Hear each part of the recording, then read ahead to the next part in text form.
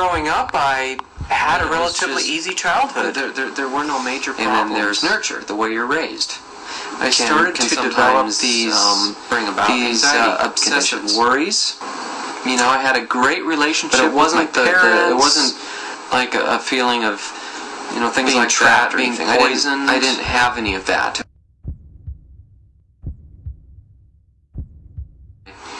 A few general phobias here and there. Dark, but I mean that's a common. Obsessive worries. That's a very common childhood phobia anyway. As I got older, I started becoming I would afraid later of find out elevators. that Certain members of my family also suffered from I did anxiety. have a few It general wasn't like phobias. an anxiety about being trapped. It was just I was a major didn't like germaphobe. elevators. I avoided them. I was scared to ride them for some reason. I would often obsess about germs.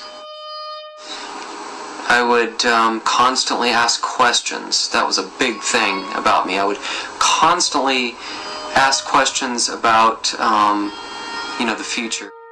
A lot of times psychologists talk about nature versus nurture, where nature being, you know, your chemical makeup, which can predispose some people to anxiety.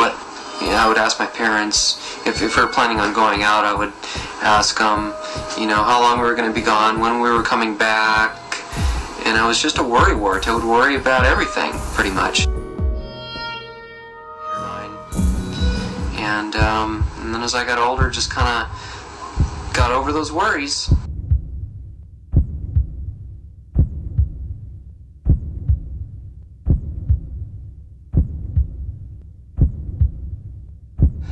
It's a lot more complicated than I made it seem, and lots of events can cause that.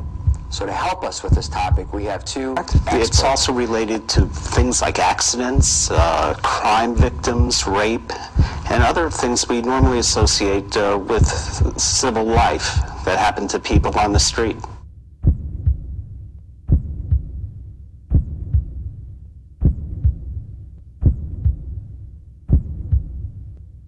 If you've read The Odyssey, and you read how long it took Ulysses to get home after the war.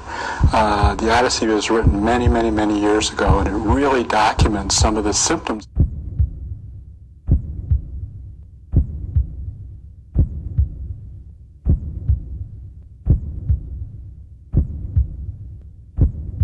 It all makes sense to me now.